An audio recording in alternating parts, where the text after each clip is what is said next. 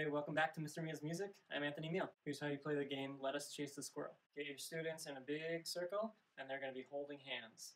I call these students the acorns.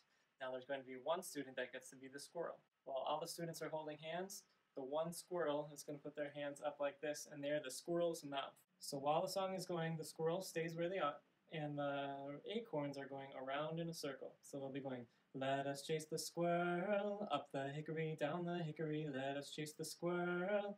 And on the final phrase, up the hickory tree. And then on the final rest, the squirrel goes down and they catch an acorn. Now, from this point on, the squirrel, they eat the acorn. So they are now holding the hands with the student that they just caught.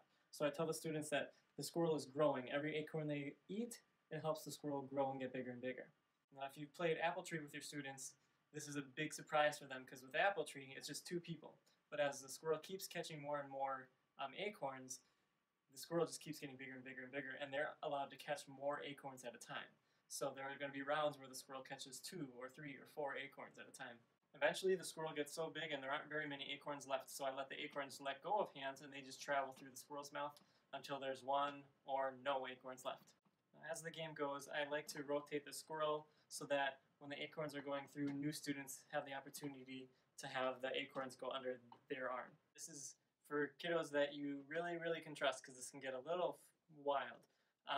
Once the squirrel gets about 4, 5, or 6 kiddos big, then I have the squirrel get a little antsy. So the squirrel is holding hands and their arms are up and they're going to the beat like this. So it's going to go, let us chase the squirrel, up the hickory, down the hickory, let us chase the squirrel, up the hickory tree.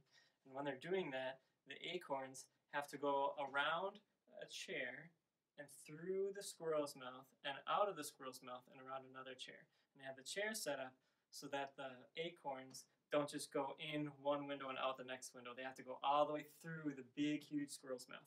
If you look at the diagram right over here, this is kind of what it looks like. This is super fun because the squirrel that's just been like this for the whole game finally gets to get their wiggles out. I hope this has been helpful for Let Us Chase the Squirrel. Really fun game. Great for teaching do, re, mi, for introducing re. This is a big song that I use. If you have any questions, please comment below, please share, and subscribe somewhere around here. Take care. Bye-bye.